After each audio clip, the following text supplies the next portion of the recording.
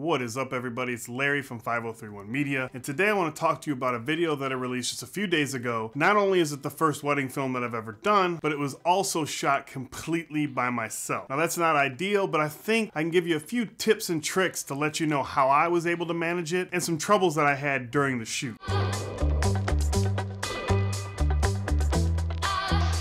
First of all, here's a couple tips that I learned while researching, how to do a wedding film, doing it on your own. I was deep dived into research. First off, no matter if you're working by yourself or not, you want to get in contact with the photographer that you'll be working with on that day. It's a very intricate relationship. You could butt heads with that person because you're both sort of jostling for almost the same shots around the same time. Get that off on a good start. Contact them ahead of time. Reach out to them via their website, or if you can get the information from the wedding planner or the bride or groom, however you can, get a hold of them, try to talk to them, maybe meet up with them in advance and let them know what you're planning on doing. You guys can trade notes. So I reached out to the photographer, didn't get any kind of feedback until the day I met them at the wedding. So that's not ideal. It ended up working out pretty well. It was a wife and husband team. The thing with this particular shoot is I stayed out of their way. And again, I'll get into more of that in the next video when I talk about why that is. I worked my whole shooting schedule and everything that I wanted to do around what the photographer was doing.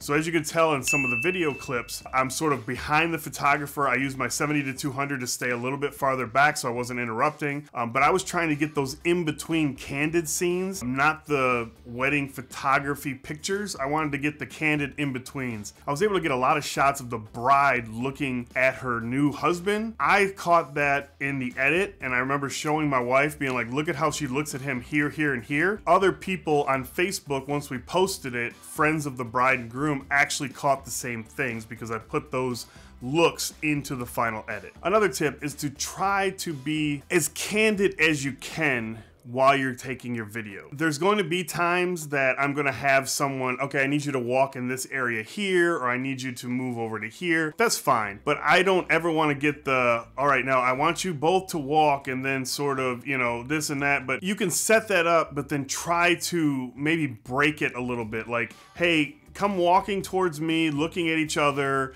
and then, maybe crack a joke or something, but like, to sort of lighten the mood, to get them to laugh realistically. So little things like that can sort of break the mood and you get a more realistic smile and reaction. Another thing is, you want to reach out to the DJ. Just like with the photographer, you're going to be working with the DJ quite a bit. It didn't work out for me this time around because I had a way, I was connected to the DJ's board, but his feed, it looked like he was using some lower end microphones and the feed was just really bad. So I ended up having a couple microphones all over the place, which I'll get to in a second. But yeah, so get with them, introduce yourself. Again, I reached out to them, they reached out to me. They got back to me within a couple days, which was only a couple days before the wedding, but I just said, hey, is it okay if I hook up to your board? I'll have everything I need. And he's like, yeah, no problem. Getting back to the microphone thing, another tip I would give you, because that was my most nerve-wracking thing, was the audio. Video, I know I can get. I can get all kinds of video, but audio is one that's, I don't have a sound person constantly monitoring. So it's one of those things. So for the ceremony, I had a stationary camera in the very back. Groom was mic'd up, and then that's the audio that I pretty much used. But on top of that, I was hooked up to the DJ, who had a microphone on the pastor. Then I also had my Zoom H5 sort of underneath where the ceremony was happening, just in case I could get that. If I needed it, I had that as well. Used the lapel mic from the groom, which is my Sennheiser AVX system.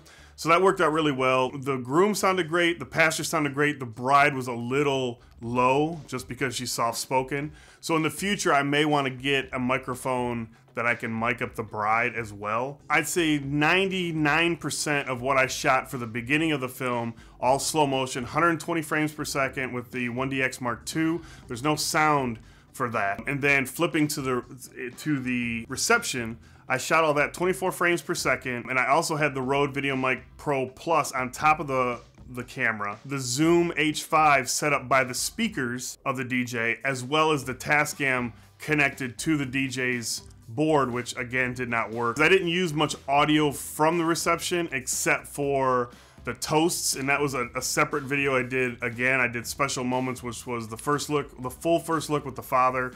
The first look with the groom, which actually she didn't do a first look. It was the best man in his wife's dress, which was actually really funny. And then just a few things, the toast and all that was in a separate video. So when it comes to audio, I would say more. Redundancy on top of redundancy is going to be your best friend. Some issues that I had was one, like I said, I was sort of following whatever the photographer wanted to do.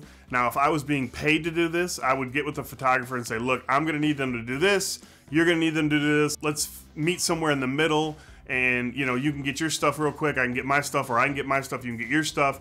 But a lot of my shots that I found, I had the photographer right there in the way, and there wasn't much I could do about that. So, like I said, if the couple is paying me, then I'm sure they're gonna want me to make sure that the photographer's not in the shots and we gotta work together. The other issue, one of the main issues that I had, the photographers actually had LED constant lights on top of their cameras going full blast. So I would set up for a shot and have, you know, my ISO, everything set up, everything looking good for, say, like the first dance.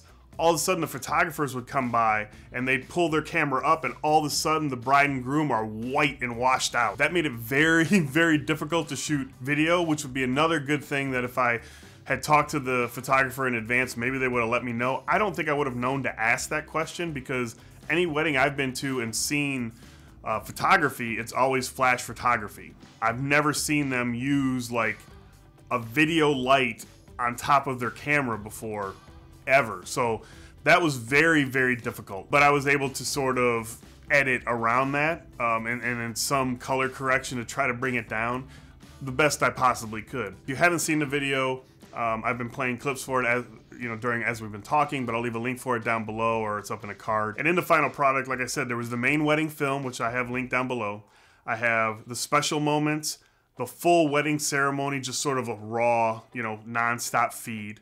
I have the funny moments, and then I have the highlight clip that I posted like the next day after I shot the wedding. That was up on my Instagram. Anyways, that's gonna be it. I hope I brought you guys a little bit of information for shooting wedding films, especially shooting them on your own. Obviously, a couple cameras is another big tip. There's other stuff that I'll go into as time goes on. Hope you guys enjoyed the video. If you did, you can hit the thumbs up. If you enjoy the content, you can subscribe down below.